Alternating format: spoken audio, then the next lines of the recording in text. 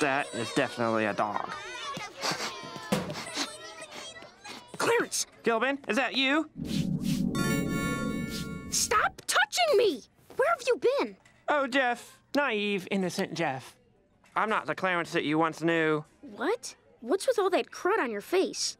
This crud is my face, Jeff. Or at least the ghost of faces past. I don't know what you're talking about, but you better wash it off and come back to class, or Mrs. Baker's gonna be really mad. Also, we have to do this vision test thing, even though I think it's really pointless. So Sumo and I picked you for our group. Vision?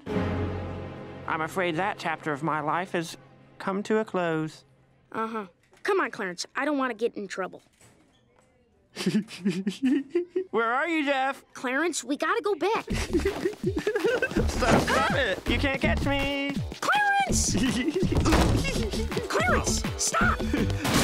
Clarence, you're gonna get us in trouble.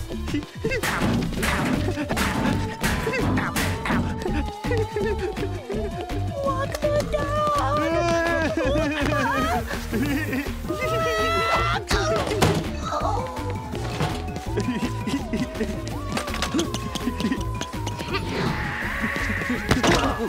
Let go. No, you are gonna wear a shirt like a normal human being.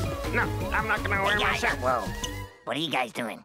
They're setting up in the gym for the Vision Bee. I signed our team up as Sumo and the Laser Twins. Sumo, you're a sound for sore ears. Oh, jeez.